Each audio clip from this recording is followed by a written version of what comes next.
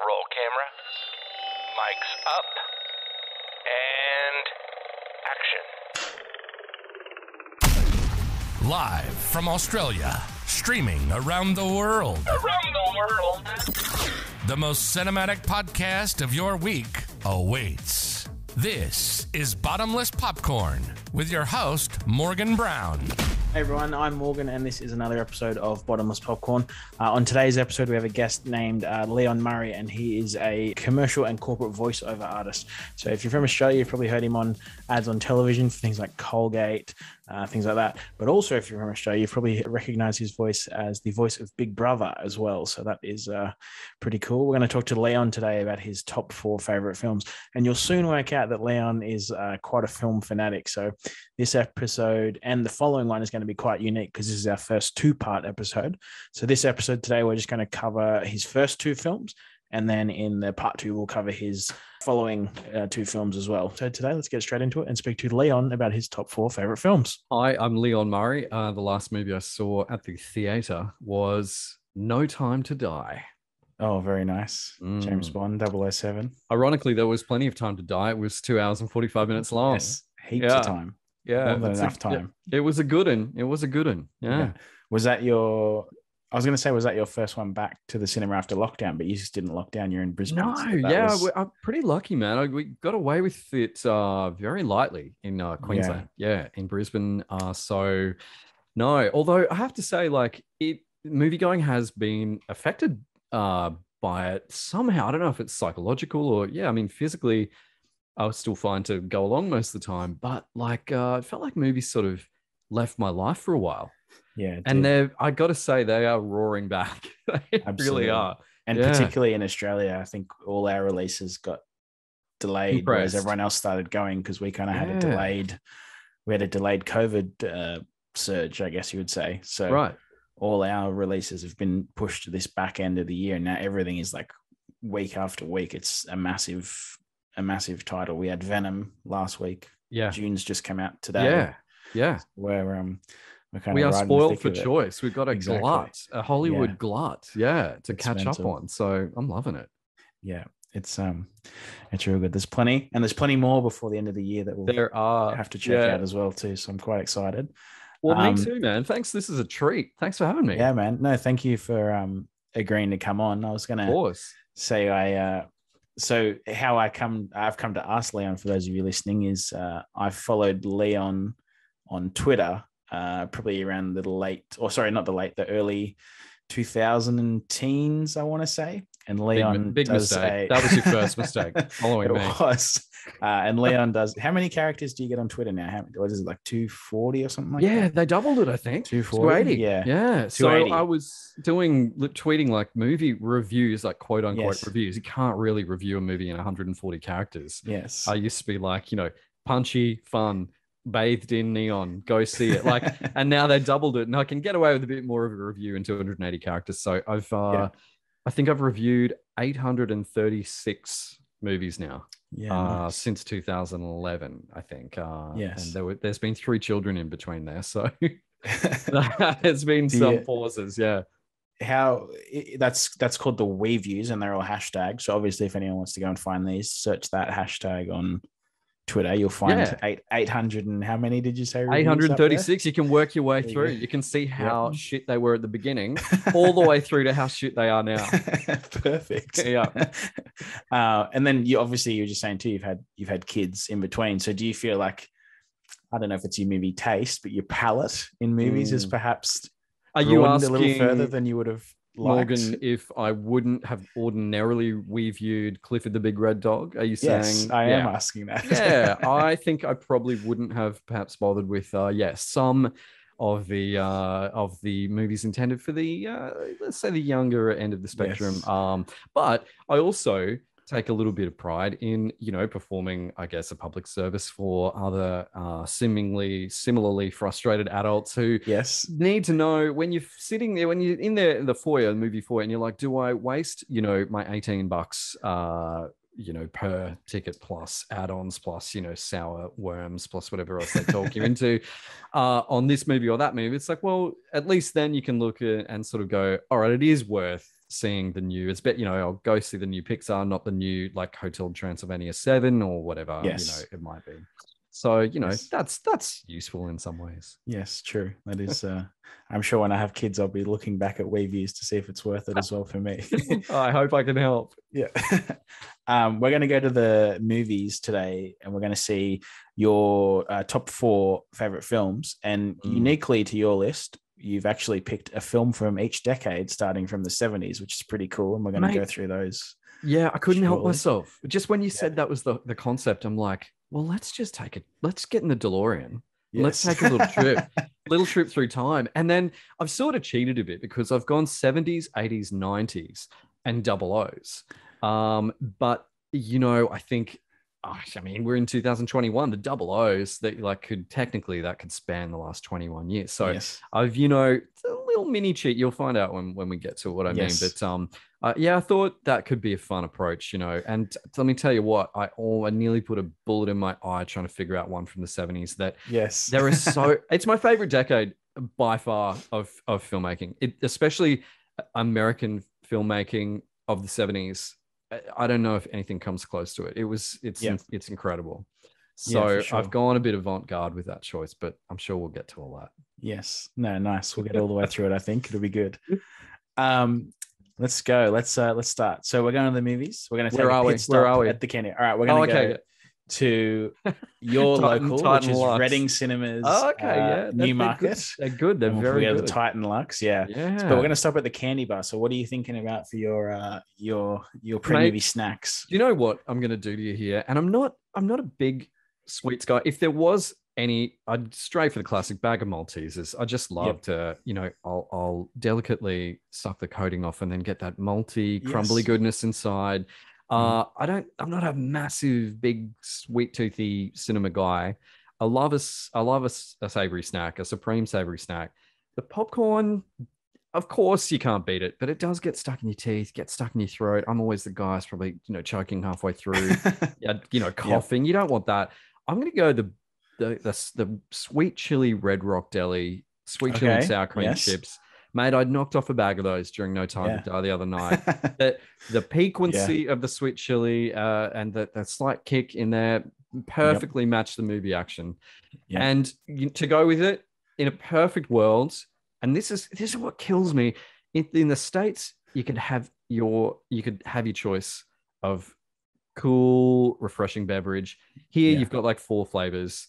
I would love a cherry Coke, man, to go with this. Ooh, okay, yeah, nice. I would kill for a cherry Coke at the movies. I've never had. We're stuck in Australia with Coke, Sprite, and what else? Fanta if you're lucky. Yeah, bit of lemonade there. Right. I'm always shocked when someone asks for Mountain Dew. I'm always a bit like, you sure? Imagine the syrup in that would be, it hasn't been touched since 2014. Exactly. Shrek's piss, that stuff. Sweet chili chips and a cherry Coke, man. Let's do it. Yeah. Ring them up. So you don't give a shit about the person sitting behind you when you're going to be rustling your hand in that alfoil. I'm a considerate rustler. I try to open gently, maybe in the trailers, so not disturbing the movie, and then I'll really kind of delicately, like a claw machine, just really doesn't matter if you miss, That's it. And the crunching, I'll try to crunch in the cheeks, not the teeth. Yep. So sure. Got you. Look, it's about. My pleasure comes first, man. Sorry. Yeah. Exactly. Hey, you paid all that money to go to the movies. Exactly. Yeah. What about when you go to the movies? Are you ordinarily, are you looking to see it on the biggest screen? Like, are you trying to see it that way, or you don't care? You just going to the movies? Do you prefer the recliner seats, or do you go for the gold lounge where you're having the food brought into you as well? It don't bother me so much. I do. It is fancy when you get in there and you've got the ones that you have to push the button and you're leaning back. It's pretty cool. But the downside with the kind of deluxe versions, if you go to gold class, what have you, that I think no one really talks about is you're stuck in pairs. I went to No Time to Die with my brother-in-law and my father-in-law, because the 3 of us, he's been hanging out for this for 2 years. Take your old man along, go along with the father-in-law, but obviously 3 of us. So that kind of rules out gold class. It's like, well, you're not going to sit sitting in an odd pair. Cozy pair. And then he's over there and how are you going over there? Like across the aisle. Did you see that bit? That was good. But big screen would be big screen, obviously preferable. As long as I don't mind so much the screen as long as there's big sound, like Yes. killer. Well, I should have asked you that then. Actually, like we didn't mention it just before, but your background is in voice work, like for corporate and commercial production as well. So you are really aware of the sound as well. So I was going to ask, do you take much notice of that when you're going to the cinema? I think there's an unsung appreciation for how great, incredible speakers and great theater setup can just, like, I saw June. I was lucky enough to go to the June like premiere here in Brisbane, and it was in the biggest, luxest. It was enormous. Like, it was just an incredible theater. And it was like, you know, the guy, the THX guy in The Simpsons, where his teeth shadow and like it just was. And June is if there's any movie that you can revel in, incredible, because it's not just the sound design, it's the way it integrates with the score, which are both, I think, in my review for June, the term bowel loosening was employed. Yes, okay. And it's true. Well, it's not true. I didn't quite shit myself, thankfully, but it really made a difference. So it was nuts. And I think if you've got an appreciation, I mean, you could say the same thing for concerts and stuff. Like, if you have an appreciation for that bass and that rumble, and it being applied like intelligently as well. So, you know, it's a holistic thing. It's right from the guys recording that and designing that and having that be heard, you know, in the best possible way, but then having a theater that's set up to receive and then deliver that in the way that it was intended it was amazing. That's the kind of thing where you go, man, you like, take my $15 because you've earned that and more, you know, you deserve it. It's just an experience, you know? So I think it matters a lot. It counts. Are you, like, being as into sound as you are you aware of like the different like audio formats theatrically? Like, can you distinguish between 5.1, 7.1, Dolby Atmos and that kind of stuff? Like, do you notice, or is that just not that good? No, that'd be more for a couple of my super audiophile nerd mates that are that work in, you know, audio post-production, and I think they would be all across that flavor. But just for me, it's just like, if it's got to be crisp, you know, and you can tell the difference, I think.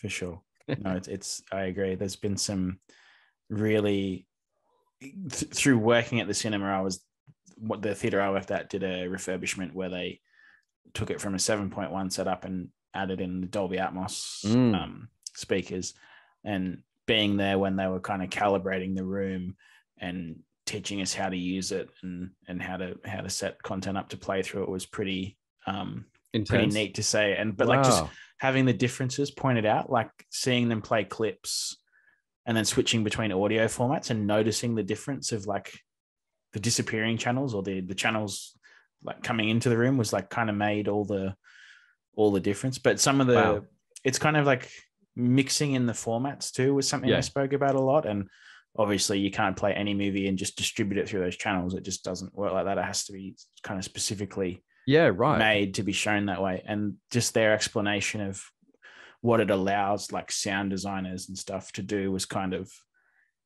I know, kind of incredible. Like I'd never really thought about it that much until I'd really seen it.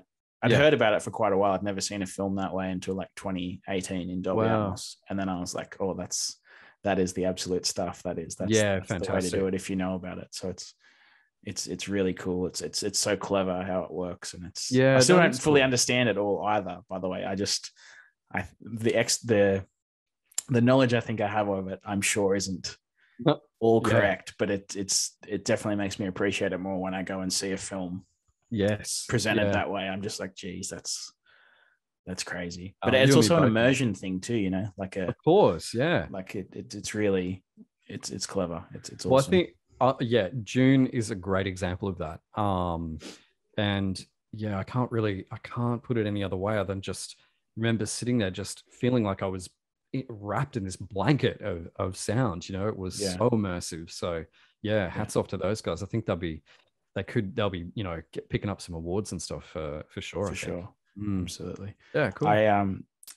This hasn't really much to do with that. I just remember seeing Inception when I was a teenager at the cinema, And I remember my drink going flat just because of how bassy that was. Like I just, I was like, whoa, this tasted better before the movie started. Dear Like, Christopher Nolan, yeah. whilst I appreciated your latest film, I do take umbrage with one particular issue of your sound design.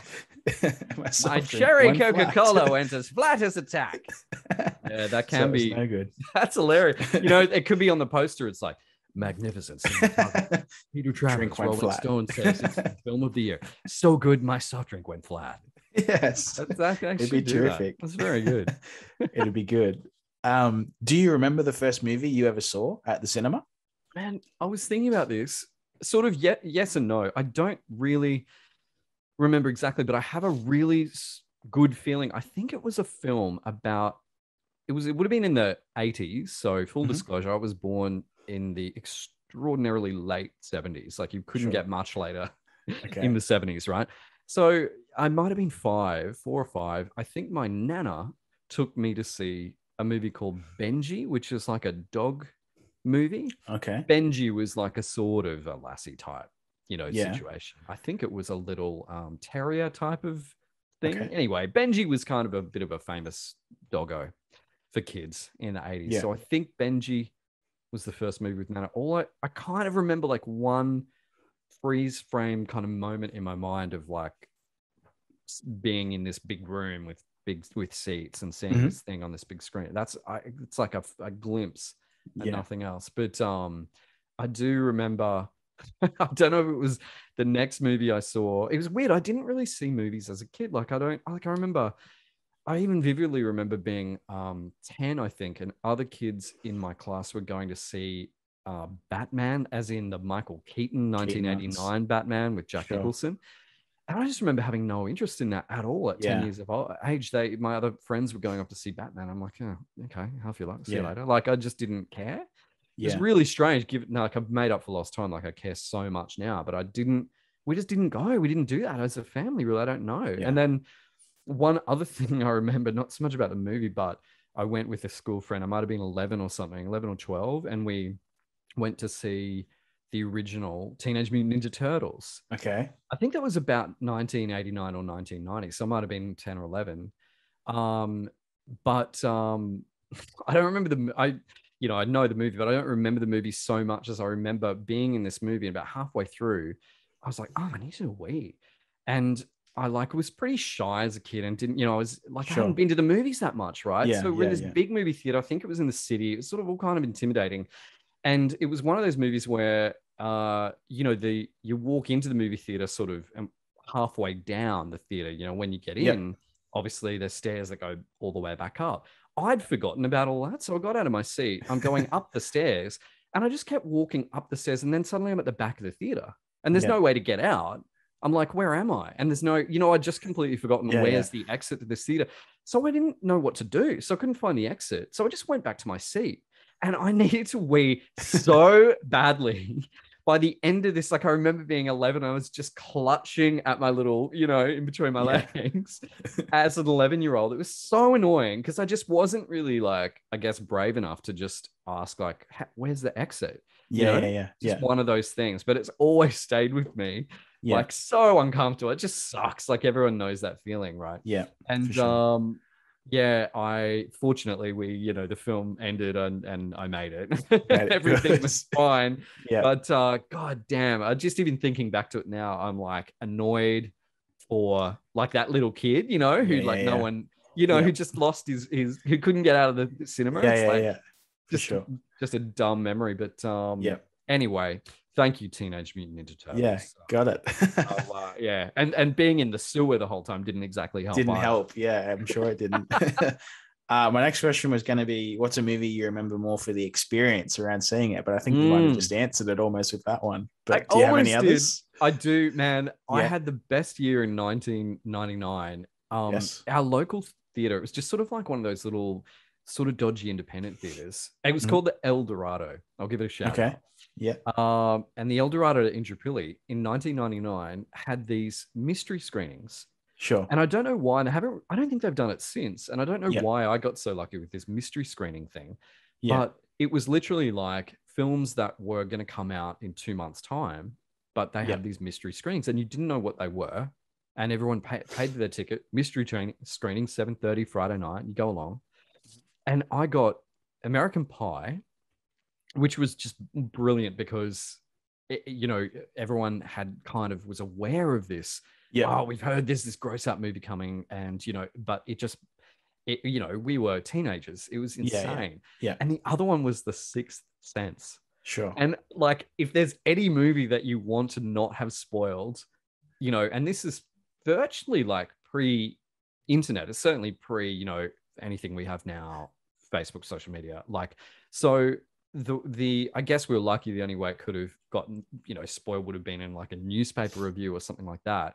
Mm-hmm. But I remember so clearly sitting in that theater, and we didn't know what we were going to see. The lights go down, the title comes up, that spidery writing comes up, The Sixth Sense. There was genuinely like a tsunami whisper through the audience. Oh my God, it's so bad. Yeah. Because we knew what it was, but we didn't know why it was good and why was it spoken about. Was it in release yet too, or was it like These it was movies that one?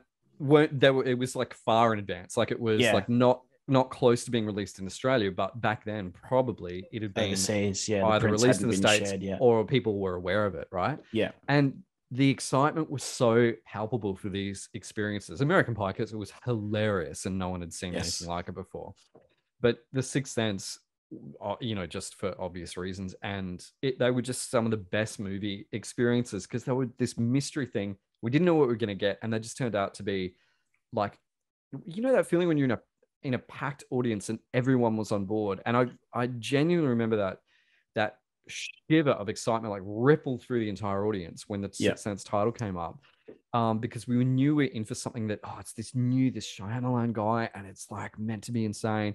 And it was brilliant. It was just awesome. brilliant. No, nice. That's when I remember working through the theaters, and mystery screenings being something they often discussed and considered doing. I think we only did maybe one or two that I can think of, and I think they were more for like thriller kind of films as well, so kind of in line, I guess, with what The Sixth Sense was. But I can, for some reason, remember, I can't remember if it went ahead, but there was big talk about doing it for the first In-Betweeners film, doing that as a mystery screening. Oh yeah, cool. And almost like an early word of mouth one. Like pay to go see, but allow them to talk after about it ahead of its release to kind of drum up some enthusiasm and stuff. Yeah, for sure. We had a conversation yesterday, and I think we were kind of talking about this. That doesn't really happen anymore because everything kind of needs to come out in line at the exact same point around the world, and like the potential for spoilers and stuff, I think, is just such a concern. Because it's a shame that nothing can organically build anymore. It's sort of like, you're right. It's very hyper engineered, and I think it's sort of it has to be, because the combination of like the kind of the financial risks involved are so enormous, and yet you couple that with anyone could spoil or leak anything at literally the push of a button instantly. Yeah, exactly. Like with the reach that, we're all broadcasters now.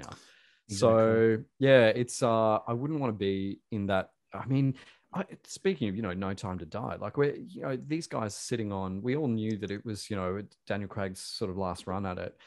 And then just to be sitting on that, just to essentially have that on the shelf, and then go, look, it's hard enough to try and keep stuff in the bag while it's been shot and post-produced and whatever. And then another 18 months goes by, and you're just going, you wouldn't want to be a distributor or a producer in that position, because no chance. You just go, are we going to make our $300 million back here? I will even say that for like James Bond, and then even just Venom had a pretty, that credit scene in Venom was pretty, to keep that a secret for as long as they did too, that was pretty kind of incredible, I thought, as well. I was a bit like, geez, they did well to they must have some good conceal lawyers. That. Yeah, exactly. So, and then like you think about it too, like the amount of the crews and the people that work on that, it's not a small amount of people that are aware. Like a decent number of people have to know about. Yeah, I know, and all it's going to take is someone slightly ancillary, like a caterer on set or a key props or something, then goes home, says something to their partner, that partner goes to the chiropractor, it's amazing, isn't it, that they but yeah, I was quite surprised that those secrets were all kept under wrap for as long as they were. I thought that was really cool. What about movies based on books, comic books, novels, that kind of thing? Do you ever take much notice of those, or are you the kind of person that'll maybe, if you liked the film enough, you'll come back and look at it after if you didn't read it before? Not really. Books. I mean, yeah, no, I didn't like. I know, Gillian Flynn adapted Gone Girl. I love, Gone Girl, and but I did, yeah, it's sort of not anything I sort of need to reach for. What I might do is like watch an original if there's a sequel coming. Like I knew Coming to America was about to hit, so I watched Coming to America. Or Terminator Dark Fate, things like that, just sort of almost to get the flavor, not necessarily to sort of like I know what you mean. Caught up, but just sort of to prime myself a bit into that world. The book thing, I don't think I've never read The Exorcist, or what's another good example of like a classic book to film? The It films are pretty recent and pretty big.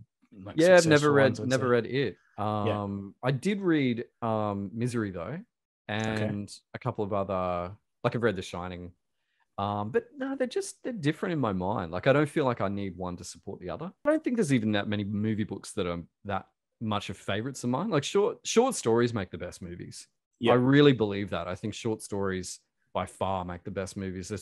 I think that is the right depth of story and length to sort of into 2 hours. Like you hear it over and over again. There's too much in a book to get into a film. But Shawshank Redemption was a short story. And that's quite a long film still as well. But every part about it seems like relevant to the story. Yeah, exactly. Like you could do a lot in. I'm not sure, but the story about the character that the old man that gets released and he has the bird and everything. Like in the short story, that might have been 2 pages or something. But that's enough to then sort of flesh that out into what it became. I think. I reckon. Short stories are just that's where it's at for great film adaptations. Sure. I think anyway. Yeah. I was with another episode. I was saying to someone too. I feel like that argument of the book or the film is better is kind of almost unfair because it's pitting two things that aren't really similar at all. Apart from the fact that they share the same story. Yeah. The method of communicating them is entirely different. Right. So like an action in a book, like something happens might be an entire page, like you were just saying, worth of text. But in a film, that is a shot or two. That's how quick it can move past it because you don't have to read all the descriptive details.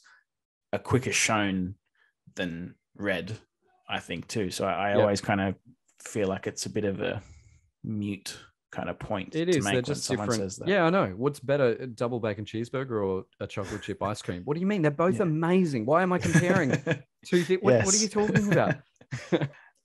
We'll jump on now. We'll go to your first movie trailer. Oh, here we go. The 70s. Yes, this is for Duel. This is what I mean about an obscure. Like I was so close to going with The Exorcist. It could have been, obviously, you could say something like Chinatown, The Godfather. I love Kramer versus Kramer. Even, I don't know, just that it could be, there's just so much incredible, Dustin Hoffman was at his, the Straw Dogs, A Clockwork Orange, Barry Lyndon. But I went with Jewel because it's just, there's something about the energy of this film. It was Steven Spielberg's first feature. It was not even originally a feature film. It was a made-for-TV movie. Yeah. And it just works. And I watched it the other night and it still works. And it's 50 years old. Yes. And it is a bloke in a car getting chased by a truck. And that's the whole movie. And I think what I love about the movies that I love the most are movies that are tight, and they're not just tight in the execution or the pacing. They're tight in the theme and in you've got your theme and then you've got your précis, right? What's the action? Give me the setup. Like, what's it about? So yes, it's about a man in a car being chased by a truck, but what's it about is masculinity or lack thereof, being emasculated, sort of vengeance, confusion, dominance. It's David and Goliath. There's a lot of there's some sexual undertones to it in terms of there's a very effective scene in it where he is on the road, but he phones his wife from a payphone, and she just has one scene, but it's sort of so pivotal because it sets up that she wanted him to defend her at a cocktail party, and he didn't, and she thinks he's apologizing, but he's also thinks she's blowing it out of proportion, and she mentions that one of his friends practically raped her, and so it was sort of like that. That is such an amazing sort of it's not, you would say, necessary to the action, but what it does is necessary to the emotion that the action then plays off against. And it's really intelligent. And that's the other thing. I some of my favorite movies are movies that are quote unquote genre, but there's so much intelligence that underpins the way that genre plays out. So yes. You can really read a lot into it, but also at the end of the day, it is just a fucking truck chasing a car. And that is so hard to do and sustain interest. Yes. And I watched it the other night, and just the shot choices are continually inventive throughout the runtime. Yeah. You'd think with a similar premise, you could get repetitive in using the same kind of setups over and over. Yeah. Which is, but he's throwing shots in at minute 80 that you haven't seen before, and it's like, and it's elevating the drama and that elevating the tension, and it's so tense. Yeah, it's clever. It's cool. And I just, really, it's a movie. I think that I know I was trying to look at what is the common thread to why, like you said, pick your 4 favorites. I'm like, well, what are you doing to me? Like, I can't, if you said to me, pick 25 movies and go and live on a desert island, and they're the only ones you get for the rest of your life, that I couldn't do. So 4 is mental. But when I did it, I looked at the thread, and I think in a way, the common thread, and everyone I think does this in certain ways, is just, I grew up with them. Yeah. And I don't know why or how, but I think this movie just played on TV from time to time, and I grew up with it. So there's like a nostalgia attachment. Yes. To it. And I love it for that reason, but that's not the only reason. And I was really struck again the other night just by how, yes, the car is from 1971, and so is, the truck's even older than that. And, it was probably shot on 16, and, of course it's not slick the way that films are now. It doesn't matter. Yeah. It's so good. It's just so good. And there's so many moments and just the different setups within the runtime that, you think, well, how can you sustain that? But it's like, well, he overtakes him, and then he speeds up, and then he sort of runs off the road, and then he has a breather and goes into a cafe, and then he's trying to just, the truck stops. So then when he's in the men's room, that he assumes then the trucker's in there. So he's looking at the different guys. We haven't seen the trucker's face. We're looking at the boots, different boots of them. Is it him? Is it him? So they sort of break it up with, there's the cafe scene, then there's like a scene with the school bus where he's, the driver can't help the school bus get started, but then the truck comes and the car like races off terrified, and the truck pushes the bus and gets it going. So there's that emasculation theme in there again. And then there's a scene at a level crossing with a train, and the truck comes along and threatens him with that. And it's just super cool. It's tight. It's a tight, tense, lump in the throat, sweat on the brow, the mouth is dry, it's like balls to the wall, tight as a drum little thriller. Really effective. And I just love too that it's Steven Spielberg's first movie, and there's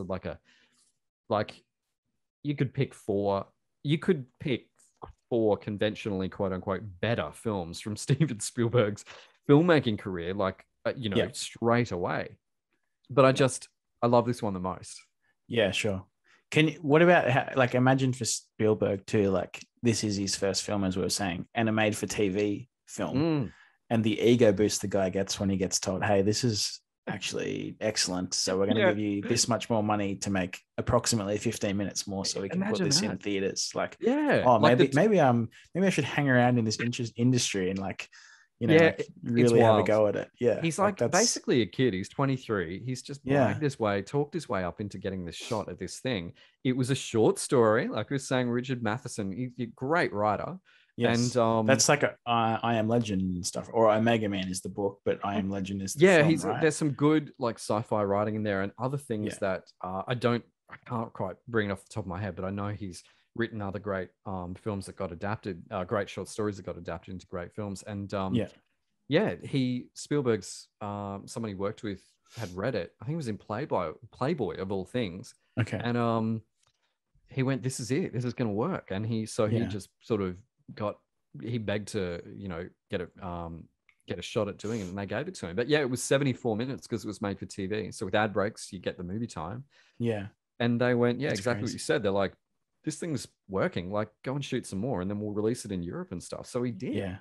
That's mental. That actually blows my mind. Brilliant. Eh? I know Like, it could never happen now. No way. There's no way they'd risk that much money on someone so young either. Like that is crazy. Yeah. I tried to find trivia for this, but obviously it's kind of age before the internet, so not that much seemed to exist that I didn't think you would already know. The only interesting part was someone's done a count of how many times David Mann looks in the rear vision mirror, and it's 65 times over 65 times, and over his shoulder 54 times. There you go. So quite a few. His neck would have been sore after the I think so. It's great. That's so cool. Yeah, I tried to watch it before we recorded this, and some circumstances prevented that, but it is one that has been on the watch list for quite some time, so I'll have to hopefully come around to it before the year finishes. But I hope I haven't bigged it up too much, because like I said, I think my childhood nostalgia is definitely adding a few stars onto the rating here. Yes, but even just like even the way the truck looks, like Spielberg cast this particular truck because it had, in his words, a face. And there's something so menacing about this dirty brown oil tanker, flammable kind of truck. Yes. And the sound of it, and the way the driver will like wave. He like has this hand motion to sort of wave the driver to like overtake him. And then he tries to, run him off the road. And it's just so like, it's fucked up. It's existentially, scary. And it's so relatable too. It happened to anyone. And I just think it just is a great watch, especially at night. I thought, true. I'm sure that would be the best time to watch it. I have a question actually I thought of. I was thinking about this today. I didn't write it down, so I nearly forgot. Sorry. So have you seen Ready Player One, the Spielberg? So I don't think it is, but I'm sure I read it somewhere maybe when it initially came out, but I couldn't find it anywhere when I was looking for stuff on this. In Ready Player One, there's this kind of big car race chase thing. Yeah, I remember. And there is a bit where they're in a DeLorean that kind of skids underneath a truck. But is it the truck from Duel? Because I have a feeling that the truck in Duel is a semi-trailer that's covered, but I, for some reason, picture this one in Ready Player One just being a flat bed trailer thing. Yeah, right. I don't know. That is ringing a faint bell. Like, I know that they did load that scene with a lot of references. Yeah. It might be the truck from, like, it's not like the liquid nitrogen truck from T2 maybe, or something like that. Maybe. But yeah, I don't know. I think the dual truck would have stood out too much because it's really dirty and old and not like clean and futuristic and stuff. So I'm not sure, but geez, they did a great job casting that truck though, because it still sticks out. It's so cool. And another thing, just a real quick another thing. Spielberg was adamant, and I don't want to spoil it, but like, there's a classic thing that happens in almost all movies, right? When there's going to be some sort of collision or like a big event with a vehicle, right? Obviously, we get there's the kaboom moment everyone's waiting for, and he, despite the truck saying flammable in big letters, and that's where I'd like, if obviously it was made anytime in the last 25 years since Die Hard or whatever, it'd be like, you can imagine the execs are like, well, obviously it's going to go kaboom at the end, right? Like, I mean, give the people what they want. It's rule one. Yes. But he resisted it, and he was adamant it's not going to go kaboom. Okay. So and that's just it. I think it's one of the things that almost leaves you wanting more. The films that are, the films that itch your brain and you don't know why, and then you realize it's because there's sort of been something that's left undone, and you watch it again and again because you're trying to put that bow on that thing that's left undone. I think The Shining is a film like that, where it's sort of, I feel like it changes every time you watch it. It's sort of the Shining is like it's like a maze itself. It's like a puzzle. It's like a mystery. It's a shapeshifter of a film. And I think you go back to it because you're sort of trying to fix it or solve it or, finish it. It's like you want to add something to it that completes it, or see if it's changed this time, or see if it's done the thing that you want it to do. Yeah. And I think Jill fits in that category as well, which to me makes it evergreen because you just want to keep coming back to it over and over again. For sure. And that probably obviously makes it easier too, because it's kind of whatever you need it to be on whatever time. Yeah, nice. I like that. That's cool. We'll move on. We'll jump into some more questions before the next trailer.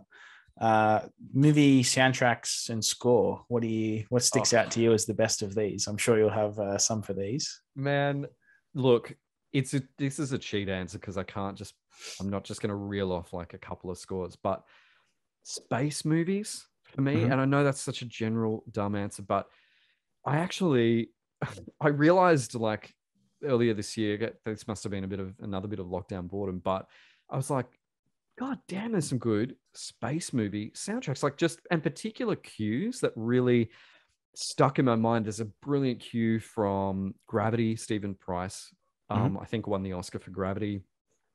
Interstellar, that incredible sequence with the spinning sequence and the docking and the organs, the organs. By Hans Zimmer. And then First Man has an absolutely insane score by Justin Hurwitz. He was robbed of the Academy Award that year for some bizarre reason. He wasn't nominated and missed out on the nominations, but he would have won. There's not a shred of doubt in my mind that he would have won that year for First Man, because there's the landing sequence is incredible, and he uses like a what is the instrument called? It's not a I know the one you're thinking of too. Zither or there's a really bizarre harmonic sort of like sort of like pheromone. No, that's like a. I'll just find it. Theremin. It's the theremin. I don't know how you pronounce it. Theremin. Yeah, theremin. Just bizarre instrument. Anyway, First Man, and I was like, I'm going to make a playlist. So I jumped on Spotify, and before I knew it, I had like 25 different scores in this playlist, not the full score, but just the one like standout cue from each of these. Even Sunshine, when Kaneda goes to land on the sun and the shields, like he has to fix the shield and then the sun comes, and brilliant. There's something about being in space. And I don't know what it is, but I think it elevates composers to sort of go to that next level of like, whether it's in inventiveness or like with her, it's, different instrument or the ingenuity that goes into sort of something that's like otherworldly, like quite literally. Yeah. They're so, I think it might be a bit of like compensation for the fact that there is no sound in space, and particularly Gravity's use of it too, because she's so isolated too, and it's sort of you're maybe right, you notice it that much more in a way because it's so integral to the emotion of the experience and sort of what you are hearing. But like, they just sound so fucking cool. Some of these choices and some of these different cues, and even like the Interstellar score particularly, like I remember the hairs are standing up on the back of my neck, just this incredible docking scene. It was nuts. It's on another level. Have you seen the video online of the guy that's putting in a light bulb with a drone, and they've put that song music on it? That's amazing. No, I haven't. They've put like a GoPro on the fan, so it's like spinning around the drone. It's awesome. Perfect use of that. I'm sure Zimmer would appreciate it if he knew. I'm sure he would too. Yeah. And then what about like soundtrack? Do you have one for soundtrack that really sticks out? As in like existing like songs. needle drops, like pop songs, radio music and stuff. I think most people kind of cite Guardians or Baby Driver, but I thought they were both a bit affected. They didn't do much for me. Like I thought it was sort of I don't know, just a little too look at me or listen to me, in both of those examples. But yeah, soundtrack with actually, there's a film, an early Daniel Craig film called Layer Cake. Yep. That had a Matthew Vaughn film. pretty rad soundtrack. I remember having the CD soundtrack of that. And I gave that a spin a bunch of times. And that was pretty distinct and pretty cool. But no, I'm kind of drawing a blank. What do you what's your answer for this? You know what? I keep thinking about this, and a lot of people, you're right, in the episodes I've done, I've said like Guardians. Yeah. I thought Pulp would come up more than it has, and it really hasn't come up that much. Yeah. But, and hear me out, Shrek. Great. Yeah, I can understand where you're coming from. Yeah, I get it. I think I was a child of the time, so that was something that was played in the car a lot of the time if we went anywhere. So I just remember them more fondly for that. It's clever that they went. They could have just gone with the classic animation score, but they're like, no, well, let's throw some contemporary songs in, and get this burrowed into the brains of toddlers and children worldwide, and it's obviously worked. Yes, it definitely did on me and my sister, I think, too. She still sings a bit of Smash Mouth, I think. Of course, who doesn't? When I asked you to do this was one of the questions I told you that was on there, and you responded very excitedly to this one when I even said that I asked it. So I'm really excited to see what you said for this one. What is the best looking film? Yes. Well, we're going to enter super nerd territory now. If the sort of Dolby surround and sound placement conversations weren't enough, I have felt for a long time, and it really struck me when I saw it for the first time. I saw it multiple times since, and it's always something I come back to. And it's a film called Snow Falling on Cedars. It was directed by Scott Hicks, an Australian. It was his next movie after Shine, which won the Oscar for Jeffrey Rush. And it was shot by Robert Richardson, who has won Oscars himself and works. But Snow Falling on Cedars is it was based on a book. It's deals a little bit with Japanese sort of internment of American Japanese citizens, and it's set in a very snowy area of the country, as the title would suggest. And what they did was, I looked into it because I was in film school at the time this was released. And so this was sort of a bit of a talking point, because it was like, what have they done with this film? And Robert Richardson used what they call the bleach bypass process. So when you develop the neg, the film goes through different baths to sort of develop the neg and expose it correctly and do what it needs to be done. But part of that is like a bleach tub that the film will like wind through, and so bleach bypass will emit that stage of the process. So by doing that, it doesn't bleach off, I think, some of the like film. I think we're getting really into the weeds here, but film basically works with like tiny, like microscopic kind of fragments of silver halide crystals like within the celluloid of the neg, and that's what gets exposed to light. So the more that burns from the light, the darker it gets, or the lighter it stays, or relatively speaking. So the bleach bypass leaves, I think, some of that silver halide on the neg, and what you get is really silvery whites and really inky blacks. Sure. It just sort of changes the look of the image to it's not exactly like sort of an alien look or anything, but like I said, you get these deep inky blacks, and you get these silver. So you can imagine a movie with snow if you've got like slightly silvery, sort of ethereal looking snow, and it just looks magnificent. Like it was nominated for the Oscar. It lost to American Beauty, which was shot by Conrad Hall, which was also incredible that year. But amazing. It's so worth a look. Like even just if you can find a good HD trailer of it, just to get that. Barry Lyndon is another amazing one too. I think Kubrick actually, I don't know how accurate, I might be making this up, but I think he actually worked with NASA in some aspect. He's insane. It's insane enough to be true when, considering it's Kubrick, that NASA developed some sort of lens with him, because it was all shot with candlelight. So this crazy motherfucker is going, no, you can keep all of your big 10Ks and all the rest of it in the barn. We're just going to light candles, because it's Barry Lyndon's like a you know, 17th century British, you know, kind of like pistols at dawn. Yes, type, yes, yes. You know, pops with wigs and powdered, you know, faces and what have you, playing cards. And they're all just sitting around with candles everywhere.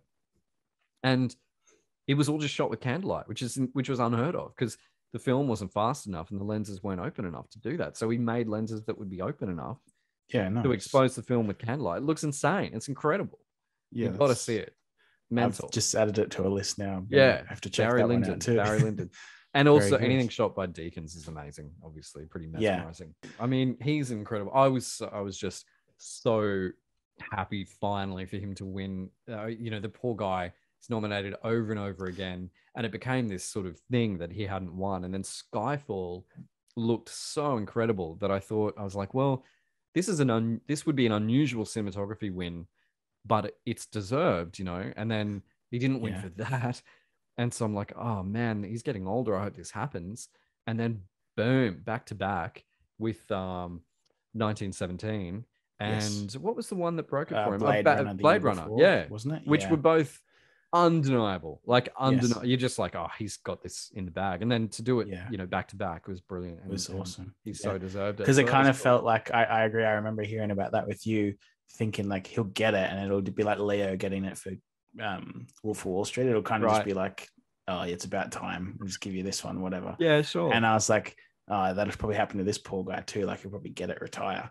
But exactly what you were just saying, to get it, and then the following year do this like most ambitious, brilliant one take appearing film, which, you know, like. And it's funny that because in a way, so Emmanuel Lubezki kind of pulled that off too, and he did the three-peat, and then one of those was Birdman, which is sort of your one take look, but exactly, The Revenant was incredible. Like that was he won that thing walking in the door, like with that. And so winning 3 is back to back is super cool. That's a great start. Yeah, for sure. I would have loved if Deakins could have done that too and matched him 3 for 3. It would have been great. Yeah, I didn't realize too he was in Australia, I guess 2015, because he did Unbroken, the Angelina Jolie cool film. Right. So he would have been down on the Gold Coast and stuff. Nice. Weird story, but when I caught June the other week, you know, they were, because it was the premiere, there's sort of like an MC at the front saying, hey everyone, this is going to be exciting, welcome to this, da. Oh, and by the way, can we just have a quick shout out, where are you, Kyle? And Kyle MacLachlan was at the June screening at the, you know, June. He was in the row in front of me. Yeah. And this is, you know, how weird to think that he started in June in 1984, whatever, for Lynch, and then 37 years goes by, and then he's in Brisbane shooting something else, and he goes to the premiere of the remake of a film he was in. Very cool. He seems. I think he really dug it. I think he liked it. Yeah. I'll move on again. What about the funniest film? What's the funniest film you've ever seen? I struggle with this because I think I consider like myself like I really appreciate like comedy on film and television, and it's my thing. Like I revolve around that. It's my go-to. But I also don't really laugh at movies that much. Sure. And I don't really, like, I can really enjoy a comedy and I think it's funny and enjoy it, and I think it's great. But I actually don't laugh throughout the whole movie, really. Yeah. And so I kind of don't know how to answer. I love what I call that ZAZ comedy, the Abraham Zucker stuff. Yes. So Flying High, Naked Gun. I really dig that because I think it's extremely clever to be extremely silly. There's something about that kind of humor. Sure. It's an absurd answer because it's a poor film, but there's a movie called National Lampoon's Loaded Weapon 1. So it's obviously a piss take of, you know, Lethal Weapon 1, 2, 3, etc. So it's called Loaded Weapon 1. It's got Emilio Estevez and Samuel L. Jackson. This is pre-Pulp Fiction Samuel L. Jackson. He's on the cusp of breaking out. Yep. And it's not that it's that great or that funny, but I am in tears watching it because similar to before, I grew up watching it, and I can quote endless lines from Loaded Weapon 1 with my brother and sister. It's part of our daily dialogue. Like we will just talk about things, anything in life, and then we'll pull a line out of Loaded Weapon 1 and just crack each other up. Yeah. Because we just, grew up with it the same way that other families would talk about The Lion King or Princess Bride or The Goonies or Gremlins or something that that is like their thing that they had on tape or something, and they play it over and over again. I even shudder to think like how it would play now, because it's just, even as those flying high naked gun movies go, it's not that great. Like, it's not as good as Hot Shots or anything like that. But, I love in Hot Shots when say, you've got Lloyd Bridges and just someone will ask him a question and the answer is pudding. And because he's eating pudding, he like plaps pudding that lands on someone else's face. And then they just carry on. It's so funny. That to me is brilliant. It's brilliant. That kind of thing cracks me up. And actually I have to say too, I was really surprised with, I finally got around to it. This movie is more than 50 years old now, but the original The Producers by Mel Brooks really, really holds up. I was so surprised. It's just packed with energy and wit. And, I can imagine in 1968 by, if it works by today's standards, people's mind would have been blown by just, by the pace of it, and the energy of it. It's really, really good. Yeah. Yeah. Nice. I think I've only seen parts of the remake, like the Matthew Broderick. And I can't remember. Nathan Lane or... Yes. Yeah. That's him. I've seen parts of that one on like Foxtel when we had that, but never quite all the way through. And I was probably too young to appreciate it as well. So that... I didn't think I would like to come back to the original too much, but The Producers was a cracker. Very good. We'll go to the opposite end of that spectrum. What is the saddest film you think you've ever seen? Oh, man. Well... Holy shit. I mean, there's scenes I can think of, like, there's the scene that obviously fucked up an entire generation, Artax, the horse drowning in the swamp of sadness, and the never-ending story. If you grew up as a kid, like in the 80s, and I don't know I'd love to know more than what your like equivalent of this might be, because like the never-ending story just like fucked kids up. Because there's a swamp of sadness, which is quicksand, and this kid has a horse, and the horse drowns. Yes. The horse drowns. Yep. In the swamp. And that's it. He doesn't have the horse anymore. And it's not like, every movie ever, the horse, the animal would be fine. And they would find like, oh, quick, there's a vine. And they like wrap it around the animal and it climbs out and it's fine. Safe. Yeah. Nope. Not Wolfgang Peterson. I'm going to fuck up your dreams, kids. I've got that German sensibility and I'm just going to shit on your childhood. So that'd be one. And I also... I always cry at when he's at Jenny's grave, when Forrest Gump's at Jenny's grave. Okay, yeah. Spoiler alert, sorry guys, Jenny dies in Forrest Gump, but he's at the grave and he says, you died on a Saturday, and he's talking about, oh man, fucking gets me every time. There's just something about the way it's built for the 2 hours and 25 minutes sort of before that. And then it's just it's a climactic. Say what you will, because I think there's a lot of hate chucked at Forrest Gump because effectively, it beat Pulp Fiction, which, I think certain people kind of hold up as, but it still works, man. And Tom Hanks, that character, like that was a risk, that could have, you never go full retard, obviously. No, but he really sold it in. So like But have you heard the theory, just with what you're saying then about like, it beating Pulp, is that the film that often wins gets forgotten about, but the nominees that it lost to are often more of course Shawshank was one of them as well. So look at that. When you've got it beats Shawshank and Pulp Fiction and people go, what, you look back and go, what were they on? But it's like, well, no, put yourself there, like in the moment, in that era.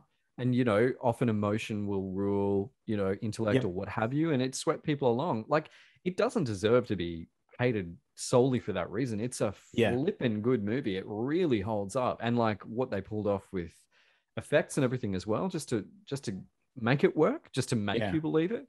Absolutely. It was really, really good gear. And so I think you can kind of, legacies can be affected in that sense because of look at what it beat and go, what the, but but they're just scenes, so I was thinking like, overall, and it might be, maybe I'm colored by just the recency of it, but like over as a whole, as a sad film, I reckon I'd say The Father.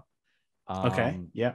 It's From pretty last recent year. too. Yeah. It was so brilliantly done, like really moving, but just in a really extraordinary way, like not sort of mawkishly, you think, oh, well, those family movies where someone gets, you've got Still Alice with Julianne Moore and stuff, like, the person's changing, then they, they're not themselves. And it's really, it's a certain type that I think is sort of a little formulaic. But The Father was not that at all. It was the furthest thing from formula I've seen in ages. And it was the last film I cried watching, for sure. Okay. And I was so happy that it won for Hopkins and the screenplay, and slightly personally because they were what I tipped on my Oscars tipping, and no one else did. They were all saying Chadwick Boseman. Yeah. And I tipped Anthony Hopkins and the screenplay to win, and it won both. So I was doubly excited because I was pumped that I got my Oscar tips correct. Very good. But they really, really, really deserved both of those. And it was awesome that the Academy actually recognized the work that was done, because it was genuinely, like, on the screenplay side, it was super inventive and extremely clever the way they played with like the cutting and the sort of the time loops that you have to see it to understand how it sort of folds in on itself. And it's really, it plays with time and plays brilliantly to put you in the place of like someone who's suffering from dementia. Sure. And how difficult that is to understand for the people around them. And yeah, man, I would even put it as the best film of last year. Yeah, nice. But cool. Yeah, definitely very sad, but in the best way, if that makes sense. Yeah, very good. What about the scariest film you've ever seen? What do you think that is? I would. Do you know what? Back to the 70s, man. Can you beat The Exorcist? Can it be beaten? I figured you might say that one. Yeah. Did ya? Yeah. You just believe this girl is possessed. You just believe it. I mean, the film is bonkers. Yeah. And it's not perfect. Like, it starts with this archaeological dig, and they find this, Huzuzu possessed like figurine thing. And like, what does that have to do with anything? Like, it's kind of got a bit of nutty hoo-ha, sort of like, evil spirits sort of thing, which in my mind, you don't need to justify. There's no physical reason why it needs to happen. But the rest of the movie, you just believe that she is possessed by the devil. It's brilliant. Like, how good is that? And then, so when you believe that, if they can convince you the ability to suspend the disbelief that it's like insane that this girl has the devil inside her, when you do believe it, everything that happens to her is fucking terrifying. Yes. Because it's the devil. And it's just, oh man, brilliant. That stair coming down the stairs backwards is got to be one of the most brilliant things ever put on celluloid. It's sensational. It's so nice. I've really struggled with horror ones. Hey, like working at the cinema, if I was ever doing anything upstairs, I'd shut all the portholes if there was a horror film playing in there, apart from the one that the light is going through, just to not have to witness it. I really didn't like it. Have you ever seen Misery? It's more of this is more like existential terror. I don't know that you'd say it's not scary like things jump out at you. It's scary as in, what if this happened to you? Like, because it's Stephen King, and he's a writer, and he has an accident, and a nurse finds him, and she takes him back to her. I've heard about this. Yeah, you have to see Misery, man. You've got to see Misery. Yes. Kathy Bates won an Oscar. And James Caan. James Caan, yeah, and she won for a horror movie. It never happens. It's insane. And they're both brilliant, and like, my wife refuses. I've been trying for 15 years to get her to watch Misery with me, and she won't watch it. Because she knows that he gets sort of trapped and tortured in a way. Yeah. But it's about so much more than that. She's a crazed fan because he's an author and she loves his books. Right. And so she goes off the deep end, like nursing him back to health. Yeah. And it's a bit like Jewel in that you're kind of in one location and you're stuck, and you want to know how the good guy is going to escape the bad guy. Yeah. That's what I love. Lean, efficient films like that. Storytelling. You know, Yeah. tight. Like I said, tight in the premise. The premise is tight. They're in one room. How do they get out? I love stuff like that. It's fantastic. Yeah, I think I know what you mean. That's I've heard about specifically the scene with the hammer onto the knees. Yeah, of And course. I think that's the one everyone said about if the they have heard of hobbling. it, Yes, then, it's yeah, the hobbling. that's, Well, can I tell you a little trivia here? In the book, the Stephen King novel, she cuts his feet off with a either a torch, a flamethrower, or it might be an axe. Maybe she cauterizes the stumps with a flamethrower, but she cuts his feet off with an axe. That's in the novel, and I think Goldman adapted the screenplay to retain that, and I think it might have been this was directed by Rob Reiner of all people. And okay. It's brilliant. And I think it might have been him that went, we can't do that. Because he was like, it's a brilliant idea in the book. But again, like we were saying, book and film, very different. Film, it's right. You're looking at it, it's in your face, being put in your eyeballs to communicate the idea. And you're not reading it, imagining it, it's being put in your eyes. And he said that we will lose them if we do that. That's too much. Yeah. And I think if people were annoyed about it, and then I think Goldman afterwards went, "You're absolutely right. You made the right choice. Like I was wrong, and you were right to change it." So pretty good. Yeah, right. It sounds like it's the part that everyone remembers too. As well. So it's probably worth changing it. I think. Very memorable, man. The whole movie is great though. One more in this space. What is what's a film that you still can't believe that you haven't seen? You know, I think of myself as a cinephile, right? And I'm trying to go back through all the classics.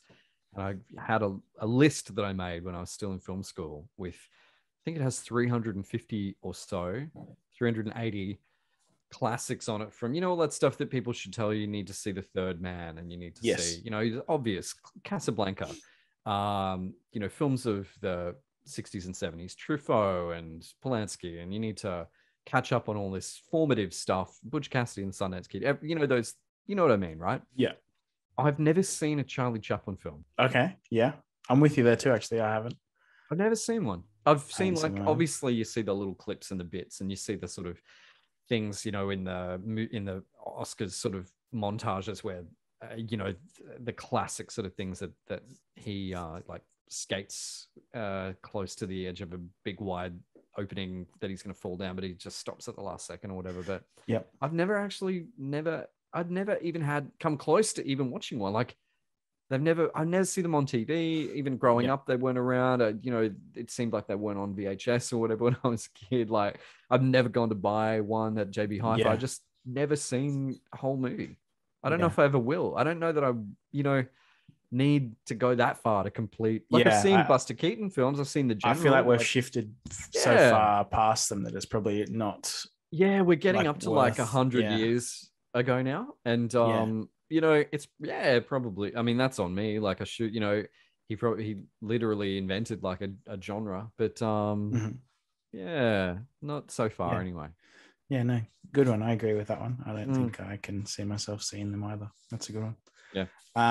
We will now move on to your second trailer ahead of our feature film, and this is for Rain Man. Well, we're in the 80s now too. We're in the 80s, 1988. It won Best Picture and director and actor for Dustin Hoffman and screenplay. And I grew up with it. It was just on TV. It was on TV a lot. I think Channel 10 ran it a lot.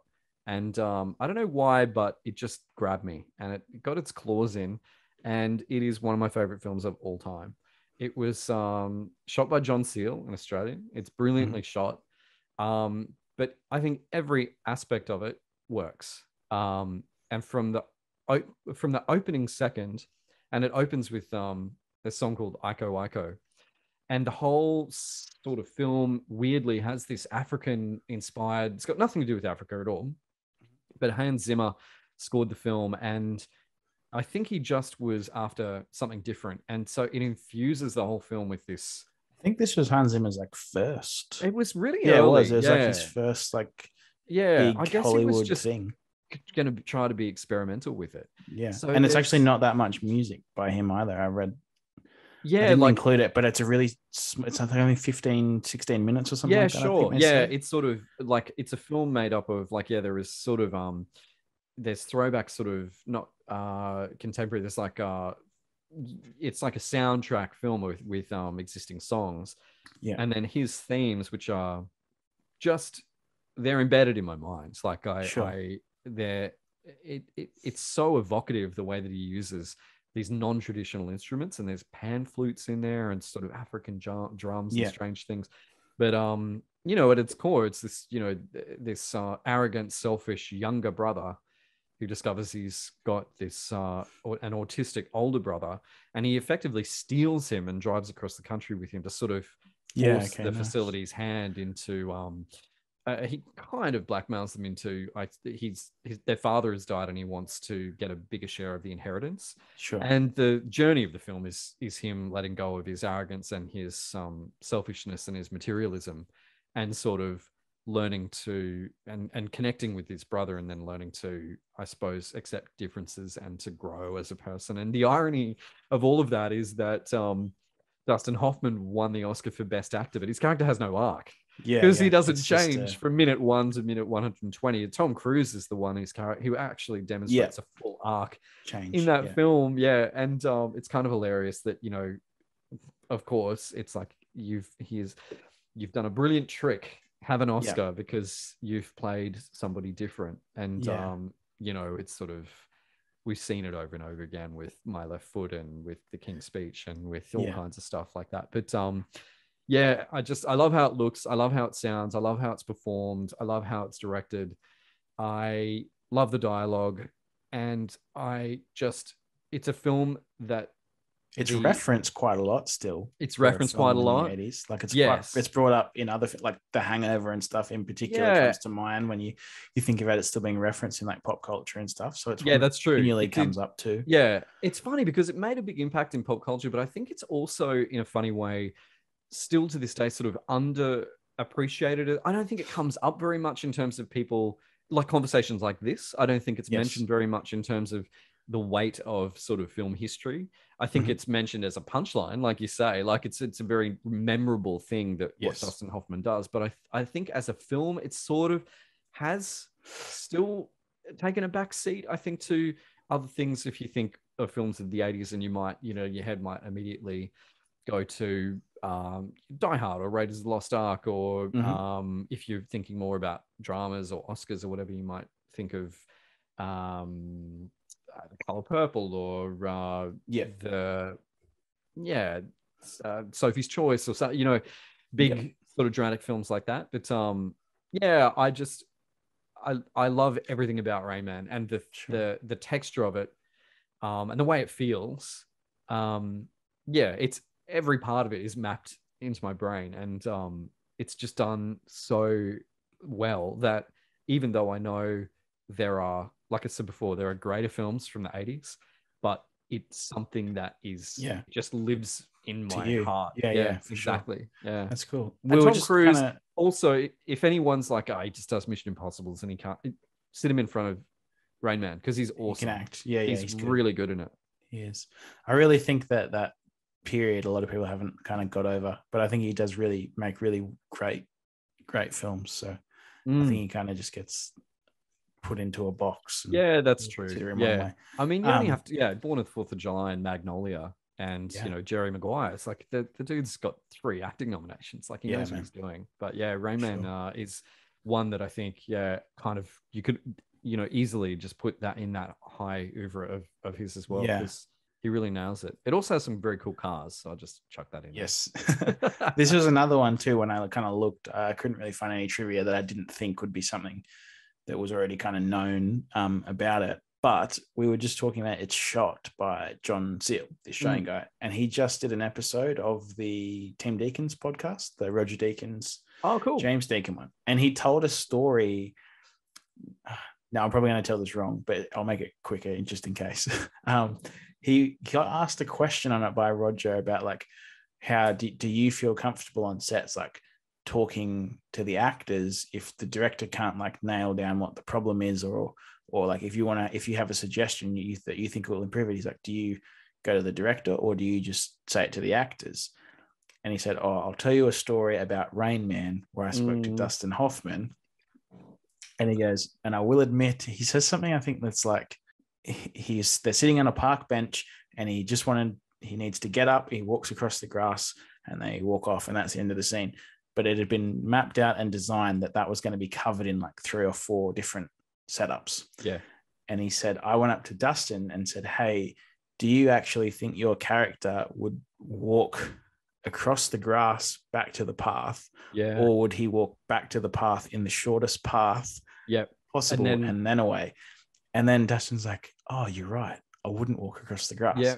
Yeah. And so that's what they did. But he goes, I suggested that purely because I knew it would be 3 shots that we didn't need to do. So I just wanted to go home earlier. So I suggested it to someone that had more bargaining power than me. Amazing. And it was like, yep, we went home earlier that day because we did it in 1 shot rather than like 3 or whatever. They were both right, because I remember that shot, and it is very like, there's a robotic, quality to him playing that character, because that's how they behave. And it works because it immediately shows you in one setup, that Tom Cruise's character is one kind of way and Dustin Hoffman's character is another kind of way. Yes. But that's very funny. That sounds very Australian too. So it doesn't it? I was just like, the man just wants to go home from work earlier, so he just offers a suggestion and plays it off like it's to everyone's benefit. There's another great story about Rain Man that in the previews, they get the cards from people with notes and what have you. And apparently one of the famous preview cards is after Rain Man. It's like, I was just waiting the whole time for the little guy to snap out of it.